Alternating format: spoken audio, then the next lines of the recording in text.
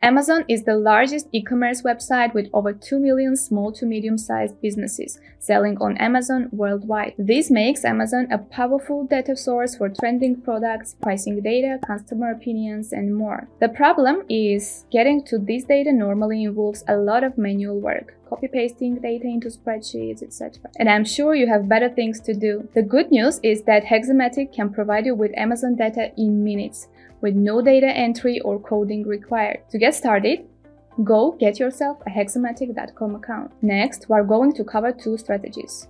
You can deploy this in 2 minutes. First, getting all the top ranking products and their prices for any search term. Second, getting detailed data for a specific Amazon product. Then we can combine the two recipes to export this whole data into a single file. Ready? Let's go! From your Hexomatic dashboard, create a new workflow with data input. Add your search keywords using manual paste list of inputs option. Let's, for example, add Apple iPhone 13, PlayStation 5, and MacBook Air. Add our Amazon product search automation to the workflow and fill in the fields. So first, set the desired number of search results to be displayed. Next, set the language of the search and the country. Then choose how you would like the search results to be sorted. We will set it to display the proxies from low to high. Optionally, you can set the minimum and maximum prices. After filling all the required information, click Continue, then Run Now to run your workflow.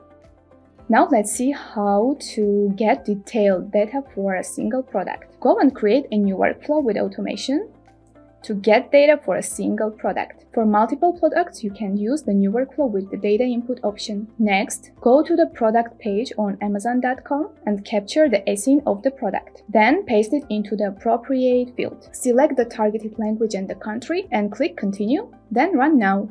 Here are the results. Let's export them to a Google Sheets file to perform a further data analysis. Now that you know how to run the automation separately, let's see how to easily combine these two. So let's create a new workflow, then add the search keywords. Next, add the Amazon product search automation and repeat the process for this automation. Next, before running the workflow, we need to add the Amazon product data automation. In the ASIN field, we can specify Amazon ASIN data from the drop-down list. So this is the ASIN data scraped by our Amazon product search automation. Go ahead, select the language and the country, and finally run the workflow. After getting the results, export them to Google Sheets. See how easy and fast it is. Thank you for watching this video. I hope you liked it. Hit the subscribe button to be notified about our new tutorials and insider guides. See you next time.